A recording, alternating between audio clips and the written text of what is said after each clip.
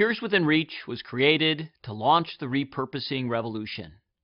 We have repurposing partnerships with nearly 50 great institutions like the Mayo Clinic, Cleveland Clinic, Harvard and Mass General, and the universities of Wisconsin, Chicago, and California.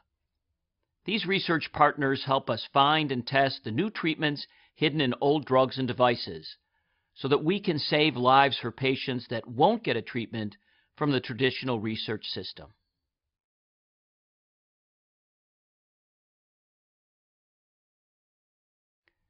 Cures Within Reach has only one objective: to save as many lives as possible by repurposing safe drugs and medical devices. Currently, we are very effective for a small number of diseases. We want to be effective for a large number of diseases. We will create an online Rediscovery Research Commons to bring researchers and physicians around the globe together to propose, discuss, improve, and pursue repurposing research. We will create Repurposing Revolution economic engines that create millions of research dollars so repurposing can get tested and save lives.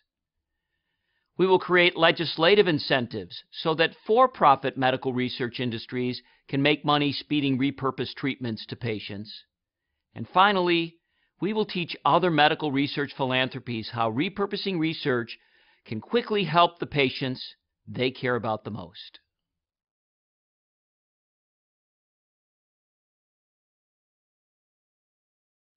We leverage safety, speed, and affordability to meet an immense need. We start with available drugs and devices that are known to be safe for human use. That reduces research costs by 95% and research time by 80%. The resulting treatments are safe and inexpensive for patients. The law permits physicians to find the research results and immediately prescribe these repurposed therapies for their patients. We have a high success ratio and an amazing return on investment. The average repurposing success reduces hospitalization and expensive treatments that aren't working to the tune of over $20,000 per patient per year.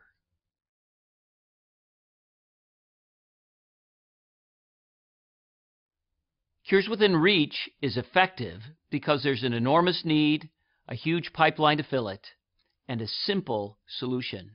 500 million patients worldwide are currently without an effective treatment. 2/3 of researchers and 1/4 of clinicians have a repurposing idea, and the results of this research actually impact patients. All we need is the funding to fuel this repurposing research. Because we leverage the power of partnerships, we can succeed with a small staff and highly qualified volunteer scientific and lay board members.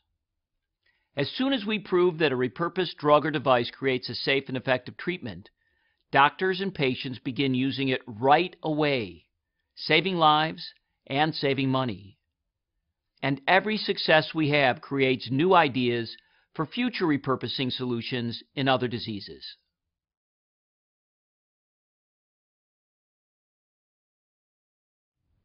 Cures Within Reach tracks success in a number of ways. Most importantly, we look at how many lives we've improved and how many new treatments we've created. We also track how many researchers, clinicians, research institutions, funders, and others join the repurposing revolution. And we measure the healthcare dollars saved by the repurposing revolution.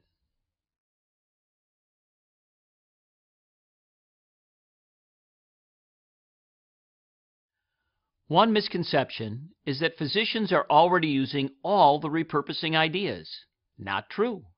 Until the results of a clinical trial are published, most physicians won't know about or feel comfortable recommending the repurposed treatment to their patients.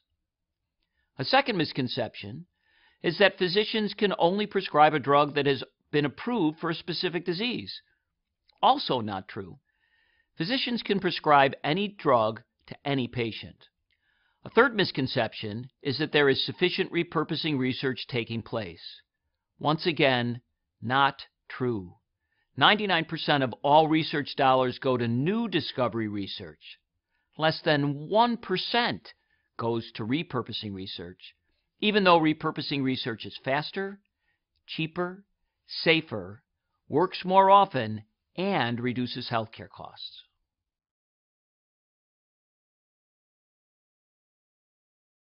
Cures Within Reach has created life-saving repurposed therapies for patients. Dr. Tichy repurposed rapamycin to cure the fatal disease ALPS. Dr. Barish Rubin at Fordham repurposed EGCG, genistein, and diadzine to save kids with familial dysautonomia, a disease that used to take kids before the age of 3 after they suffered horrible crises that had them in the hospital almost their entire life, and now they're living normal and long lives. At Mass General, a life-saving treatment is in testing for lung cancer patients. The old drug chloroquine helps the new drug Tarceva work longer for more patients. Mayo Clinic is improving outcomes for lymphoma patients by adding natural killer cells to transplants for 600,000 patients with no extra cost and no extra side effects. Our diabetes researchers repurposed an old vaccine to kill cells that destroy the pancreas. Our cancer researchers at the University of Chicago repurposed a laser to kill prostate cancer cells with zero chance of incontinence and impotence. We're also testing a repurposed device that helps MS patients regain decades of lost function in only 2 weeks. Hundreds of other repurposing revolution ideas can help patients just like these when we get the funding.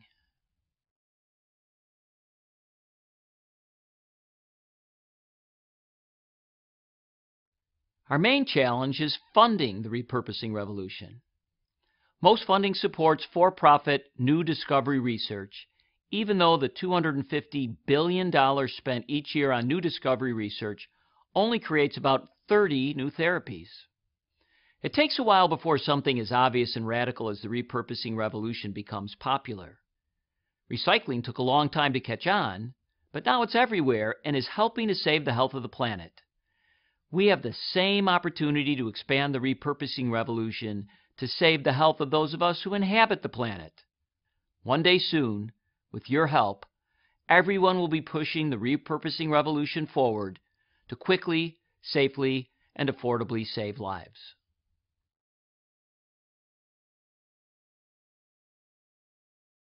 The more funding we have, the more patient lives we can save. Hundreds of repurposing projects are waiting in line for funding to create repurposed treatments for diseases with no effective therapy. With more resources, Cures Within Reach could expand our web presence to form a Rediscovery Research Commons for researchers, organizations, and funders to use as a hub for repurposing research.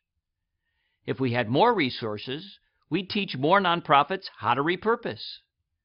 And we'd use some of those resources to advocate for new incentives so that the for-profit sector could make some money creating fast, safe, and effective repurposed treatments.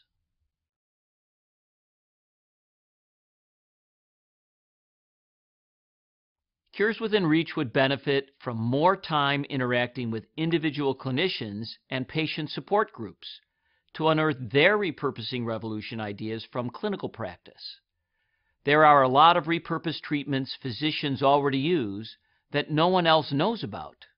We can find them and test them so that more physicians can use them for more patients.